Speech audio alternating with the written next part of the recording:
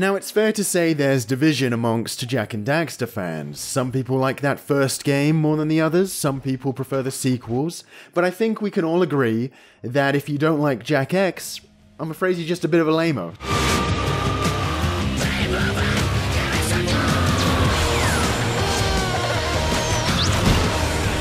Sorry it had to be me who had to tell you. Jak X is so much fun. It's probably some of the most immediate, cathartic action Naughty Dog has ever made, so of course I'm going to talk about it, just so I can play it again. I don't like the assumption that after I talk about major entries in a series, that I should then be appointed to the role of spin-off janitor to talk about the kind of games that everyone sort of already knows are either alright or not very good. Games that have to be doing something a little more interesting for me to take note, especially when they're not even made by the original developers anyway. But Jak X, aside from being an excellent game I just want to play through again, wasn't shipped off to another studio. It was made by Naughty Dog and continues on from where the platformer trilogy left off, surprisingly doing a pretty good job of following up and building on the characters and world previously presented, if in a unique way. It even ties up a few dangling threads that Jak 3 chose to neglect. But before we can discuss that good shit, I got a bone to pick with Jak X and the fact that it's cursed. So apparently Jak X is one of the few PS2 games that has trouble playing on the PS2 Slim model, which I was unaware of before I started recording footage for this video. The game kept trapping me in menus due to some autosave glitch, forcing me to restart the console when it happened, and eventually, after beating a fourth of the game, it chose to stop recognizing my save file on boot up altogether. In fact, at that point, it just chose to stop interacting with the memory card at all. So theoretically, to reach that save now, I would have to play on an original fat PS2. And I do have one of those, just for some reason it's not really working anymore. So instead, I restarted the entire game without a memory card inserted and did it all in one sitting to get footage for this review, which actually sped things up, because without a memory card, the game won't freeze on that autosave glitch, because I can't autosave now. And this would be bad enough, but this isn't even mentioning that this is my second copy of Jak X we're working with. The original I got when the game came out started glitching up and freezing after a year or so I had to replace it. So I have no idea how good the PS4 port of Jak X is, because I am not buying this game a third time. But anyway, other than that, Jak X does have some pretty impressive options for a PS2 game. PAL copies have a 60Hz switch, there's progressive scan, and a proper 16:9 mode that actually shows more of the screen and doesn't just zoom it in like past Jaks. Calling it proper widescreen is still perhaps a bit misleading. It's not actually making the resolution higher or anything. It uses something called anamorphic widescreen, where it creates a squished 16:9 perspective at 4:3 and then just stretches it out. Ultimately, you're still getting about 640x480. It's an illusion.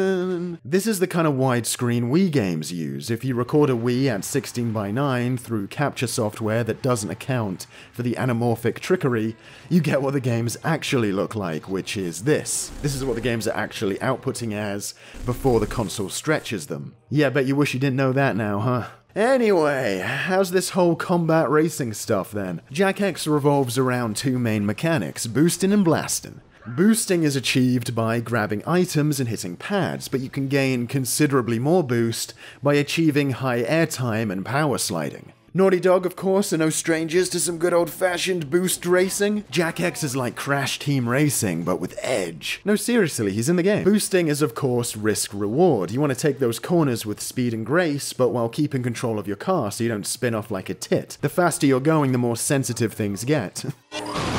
You don't want to be taking those corners too late or too early. Combat isn't that deep or anything here. If you got a yellow offensive weapon, you shoot it at the guy in front. If you have a red defensive item, you shoot it out the back to cause chaos or to deflect an incoming projectile. The depth really comes from your ability to prioritize what pickups to go for during a race in the heat of the moment. Items on the track are separated into 4 kinds: health items to restore your vehicle, boost pickups to add to your boost gauge, offensive items, and defensive items. This creates a little more strategy than your average cartoon racer with randomized question mark pickups. In those games, the question is to go for the item box or not to go for the item box. It's up in the air whether you'll get a weapon or a speed boost. There are of course some other factors to consider. A lot of weapons in say Double Dash do double duty as either offensive or defensive, adding versatility to a given weapon but taking away precious decision making out of the player's hands when it comes to picking the thing up. One item box is potentially just as useful as another. There's not much thinking about which to get, just get the easiest to reach without slowing your forward momentum. Here it's up to you to make the choice of what you think you need the most in the heat of the action. Concerned with staving off attacks? Then go for the red defensive item, or maybe you just want to keep your distance and boost is where it's at. What's more important, dealing damage immediately to the car in front of you or healing your ride? At least Double Dash introduced to the on-the-fly option to pick between item or 2 item. Not a huge choice, but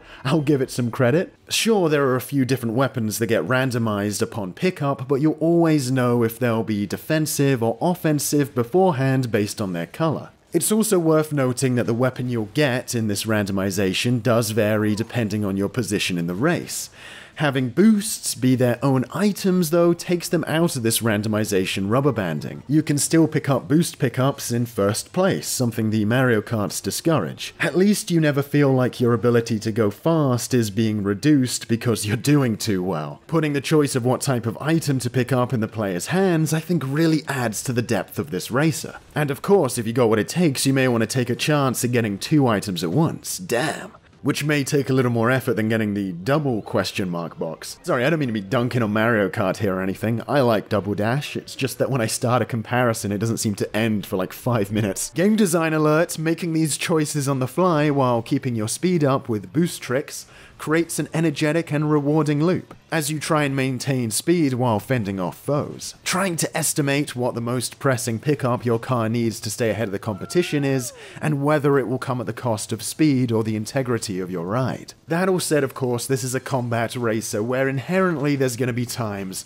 where no matter how far ahead you are, how perfectly you're making each turn and getting ahead of the competition, at some point the randomizer gods are going to give the guy behind you some mega ultra beam of death that's going to blow you up. Sometimes, no matter what you do, it seems unavoidable that you're going to get blown up at least once or twice per race, and it's hard to really say how to get around that in this kind of crazy action racer type game. But I think at the bare minimum, these ultra weapons that get given to stragglers that just decimate everything in front of them seem like they don't really need to be here.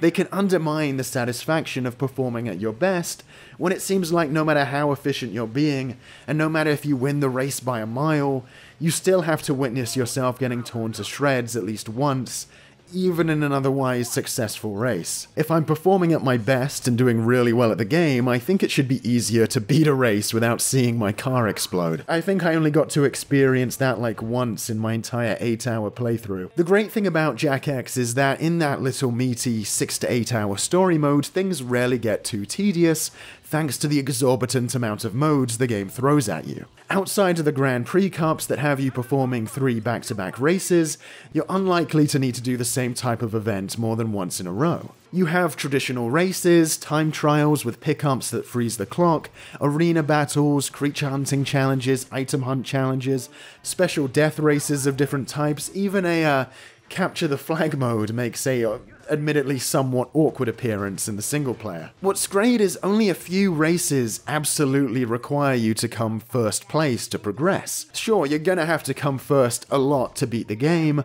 but you can select from a lot of events at the same time, so the odd one giving you trouble might not need to be completely mastered. You may be able to skimp a bit on a mission you don't like too much as long as you have enough points across all missions to unlock the next Grand Prix bottleneck, since you can still earn points for coming third or second. You need 50 points to enter the Grand Prix for each of the 4 cups, but there's up to 60 points up for grabs in each Grand Prix bracket, giving you a few points worth of leeway. This works great for a game with so much variety where you may not be totally feeling a given type of event. I kinda wish I had mentioned this game in my video about Naughty Dog and non-linearity now, because what you get here is a title that, a lot of the time, does give you quite a bit of freedom when it comes to picking from a number of events in any order you prefer. The game's story gets away with this, taking place mostly off the track and at the Grand Prix bottlenecks. Before I discuss that story though, just a few words on presentation. Performance is pretty good, and while the game doesn't look quite as polished as the more intimate Jak 2 got to be, there's a few bland tracks here and there. Most of them are detailed and crisp enough to look at least especially nice when you're speeding past them. That sounded more backhanded than it was meant to be. Environments and models, they're good. High quality late PS2 stuff. Cutscenes are pre-rendered though, unlike in the trilogy, which probably helped Naughty Dog fill them with more assets, but the inherent compression has made them age a lot worse than the clean and crisp look of the cutscenes in the other games. Of course, a bit of compression can't ruin one of the raddest opening cutscenes ever.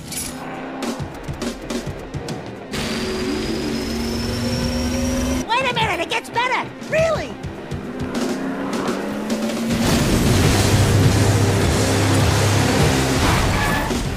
Dax, get in the car!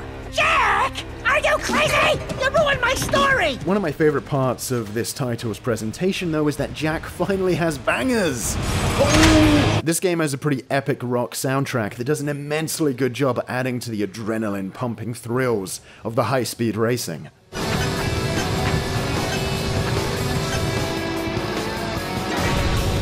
The track Steel and its various iterations like Crash and Burn being particularly memorable.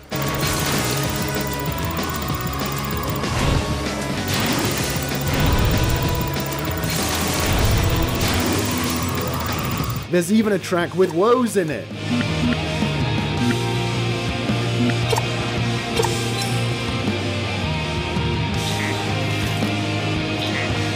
So some certified lads tunes up in here. What makes Jak X pretty special is that on top of being some of the most fun you can have in a non-sim racer, Naughty Dog didn't skimp on a cool little story for Jak fans to get hooked into as well. Jak X takes place after Jak 3 and sees Jak and the gang invited to the reading of crime boss Crew's will. The big gang lord?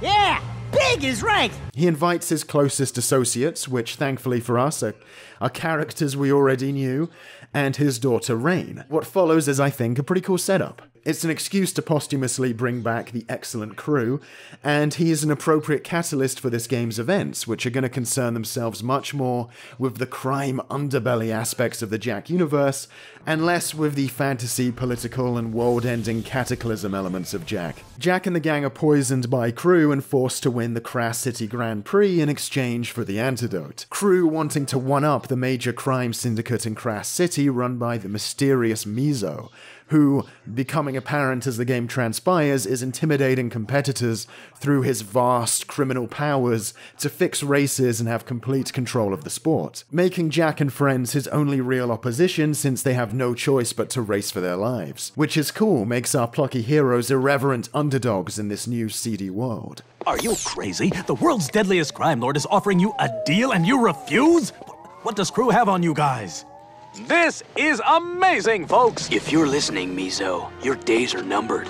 We'll win, or we'll die trying. Partially when I was younger, I was somewhat wondering why Crash City hadn't been mentioned in the series till now. Nobody lives outside Haven's walls. Not a whole city. I suppose it's not inconceivable there were other cities this whole time. The Jak trilogy's loosey-goosey, light-on-details world-building, especially come the third game, leaves basically any avenue open for follow-ups. But still, it was kind of like, okay, well, what were these guys doing when we were all saving the world? Racing, I guess? While Jak 2 and 3 presented us with a bit of disparity between how Jak was presented heroically in cutscenes and the level of carnage he could perform in gameplay, in Jak X, the discrepancies between how the story plays out in the cutscenes versus the gameplay are so big, I don't think you need me to point them out for you. Jak and buddies are all good pals in the cinemas, but get on the track and anybody is fair game. Almost makes you wonder if they could have made the wipeouts a little less unsurvivable to accommodate the story, but I imagine having super sick wipeouts superseded the need for consistency between cutscene and gameplay. Even menus, though, have trouble staying in line with the cutscenes. Sig's return in the cutscenes is undercut by him describing a mission to you before his first appearance. Hello, cherries! You about to experience my kind of driving. Most fools haven't figured me into the mix. Sig! Yeah, thanks for joining the team, Sig! And I think Cleaver should stop talking so much shit. If you turn your back on this track, it'll bite you where the shade is. Have a go at it, and we'll see if you're man enough to race against me. After I owned him so hard in the Grand Prix, he positioned himself as Jack's main rival in. Wow, Jak has beaten Cleaver! What a stunning upset! I was also looking forward to seeing that teased Cleaver and Vega duo, but I guess that got walked back. If you can put to one side the whiplash and context between cutscene and gameplay, though, this is quite a fun Jak story that actually attempts to reflect on past games a little and develop the cast, albeit in a weirdly subversive way at times, which I'll soon get to. First off, Kira is properly back and paired with Jak again, seemingly admitting the sudden Ashlyn focus in 3 was a misstep and finally paying off their coupling since the start of the series. Jak! Hey! Will you kiss her already? Sheesh. Oh yeah, that's what I call a photo finish.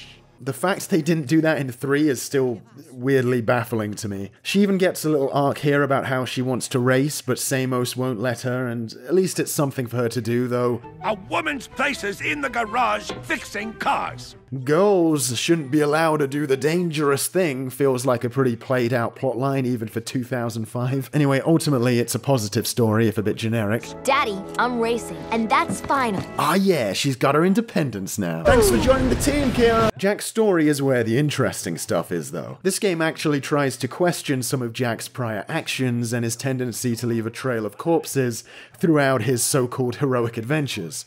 Yours truly has recovered documents that prove Jak Was the cause of Crew's death. What? Jak left him to die in a terrible explosion. How heartless can you get? It wasn't like that. No, yeah, I think we can pretty much say it was a lot like that. Jak ain't out here making sure due process takes place or anything. So will Jak grow from being challenged like this? In the greatest video game one-liner since System Shock 2's Nah, we get our answer. You have a habit of leaving people to die, don't you? You get used to it. I gotta almost respect this direction, it's so brazen. Jak X finally gives us some actual inner conflict for the Jak series to chew on, after a bunch of games alluding to some but never actually following through and exploring any of it. And right when you think Jak X is gonna present some meaningful change, it just goes, psych! I just kinda gotta respect it. Did they realize the previous games were lacking a bit in character development and then just decided to say, yeah, we did that on purpose. Go to hell. Whatever the intention was, it keeps with the edgy vibe of the later Jak games. It asks a more interesting question than those games did, I think, and follows through on it by going, does it really matter though? You know, I think it's more honest to present an inner conflict for Jak, and again, a better one, I think, than what we've seen before, and have the result be no change and just continued resilient self-belief, rather than just saying he changed at game's end and not really filling us in on why. This place is worth fighting for. I like the admission that Jak X makes that maybe we can do more with these characters and we can re-examine their actions, but we're not going to bend them into something they're not at the end of it all and have them change who they are at this point, have them wallowing in self-doubt till they don't resemble themselves. It has us ask some questions about Jak, but then kind of stays true to the series and the character by going, yeah, but really, who gives a shit? Because yeah, confronting your mistakes but ultimately deciding not to change is still a valid direction, a valid endpoint. Maybe we can acknowledge mistakes of the past but remain resilient. To accomplish your goals, sometimes you do questionable things, you make bad choices, and people goad you about your regrets on the way. But that doesn't stop you from moving forward, because at the end of the day, I guess you Get used to it.